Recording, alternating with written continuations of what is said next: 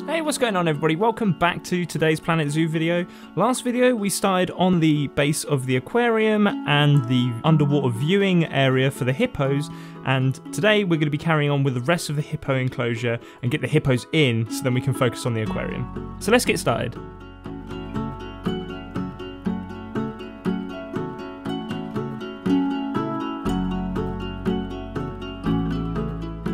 Right then, so let's crack on with the hippo enclosure. So here I have used a null barrier. I've got a couple of hippos and I'm basically just starting to fill out the barrier with some rocks. I'm trying to use the null barrier more now rather than using the stock barriers, because I just think that enclosures look better, more realistic, more custom when using things like custom walls, barriers, rocks and stuff like that.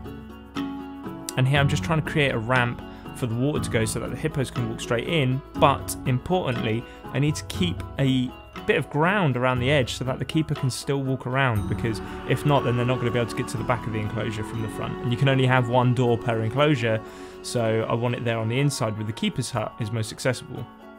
So here we go, we've got the hippos in, and now here I just want to check if they're either going to get in the water or if they're going to be able to walk all the way around. Now what I'm going to say here throughout this video is I have to wrestle this enclosure a lot. It takes me quite a while to get this enclosure to the right size. One hippo gets taken out, and then I need to make the hippo enclosure bigger, and there's not enough water. I need to make the barrier bigger, there needs more land and stuff like this. And as I'm adding scenery, I have to constantly expand the enclosure a little bit because I keep taking up room. So there's a lot of trial and error in this build. So here I'm still just making sure there's enough land for people to get around from the front of the enclosure to the back. And again, just making a ramp for the hippos to easily access the water.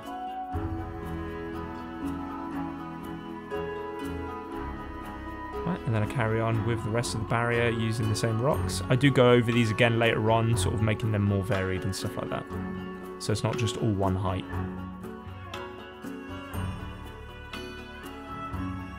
And I realise that I still need a bit more space for the enclosure here, because I put the rocks in, it actually eats into the land.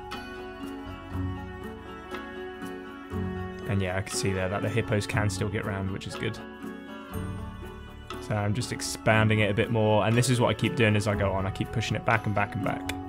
Right then, so let's take a look at the enclosure as it stands.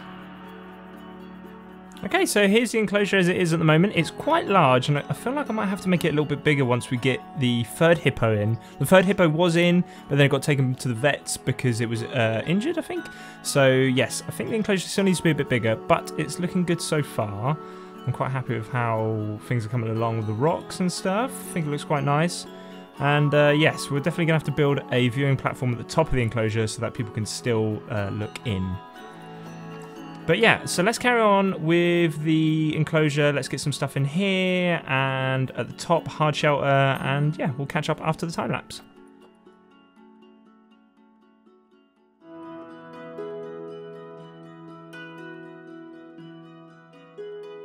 Right then, so we're carrying on with the enclosure, and as I'm doing, just starting with the terrain, I'm starting to put a bit more soil in the grass. I've been looking at some enclosures and stuff, and I realised that the grass in especially hippo enclosures is definitely not evergreen.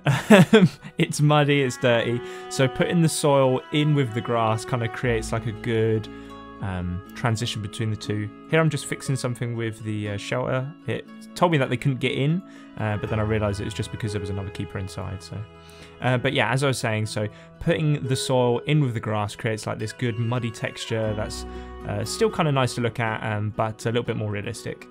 And yeah, as I said earlier, here I am just extending out the enclosure a bit more, getting some more land, putting some more water in, because we now have all 3 hippos in the enclosure.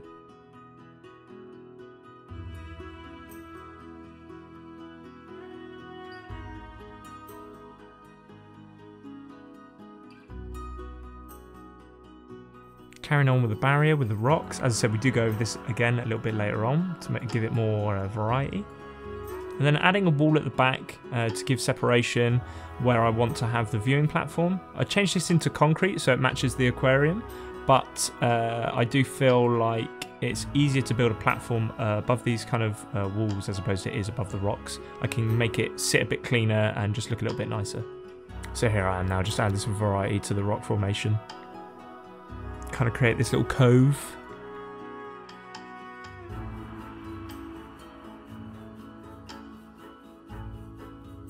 One thing that I'm going to have to go over maybe a little bit later on, just because I'm a bit concerned of the size of the enclosure and the amount of hippos that we have, is that they might not be near the underwater viewing room too much. So that might be something that we need to take a look at a little bit later on, maybe get some more hippos in, or sort of redesign the back end of the enclosure so that most of the water is at the front, near the underwater viewing part. And here again, just tidying up with some rocks around the edges. I actually have to remove some of these because it starts really eating into the amount of land that the hippos have.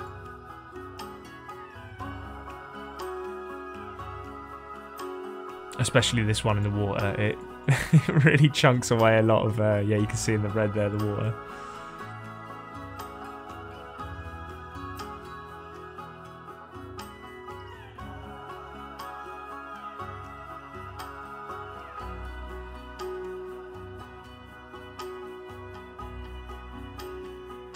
And now it's raining. I completely forgot that you could change the weather in the Sandbox.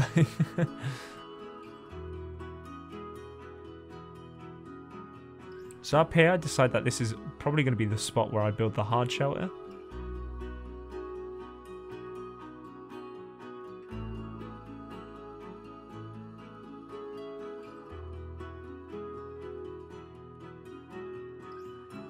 I was tempted to use one of the preset ones, but I actually just went ahead and made quite a simple one using concrete walls and the wooden tiled roof. And I know it's wood with concrete, so that seems a little bit strange, but at a glance, I don't think, it doesn't tell me, like at a glance, I think it works, if that makes sense. Not that it looks metal, but it just seems to sit with the concrete quite well, so...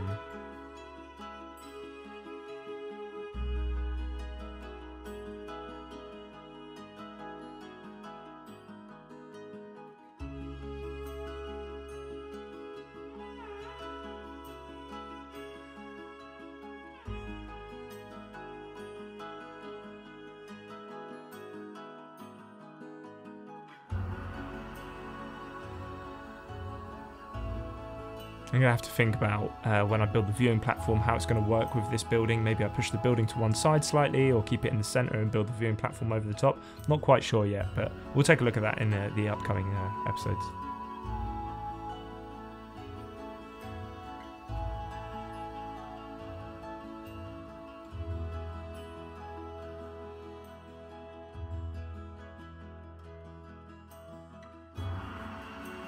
Get some beds in there for them. And just get a slight trim going on around the edge.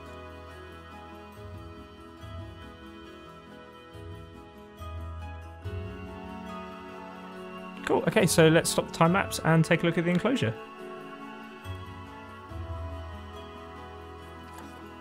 Here we are then. So the hippo enclosure is basically done as it stands. Some errors there. That's fine. It's basically done as it stands. As I said, we may revisit this a little bit later down the line, but for now the hippos look pretty happy, and I'm happy with the way it looks. They've got their hard shelter, they've got their plants and everything, so they're happy. Happy hippos means happy me. And we've got one of them asleep at the moment, so great. So yeah, awesome. Right, in the next video, we're going to be carrying on with maybe decorating the hippo enclosure a little bit and carrying on with the aquarium. We've definitely got to finish this because this is nowhere near finished.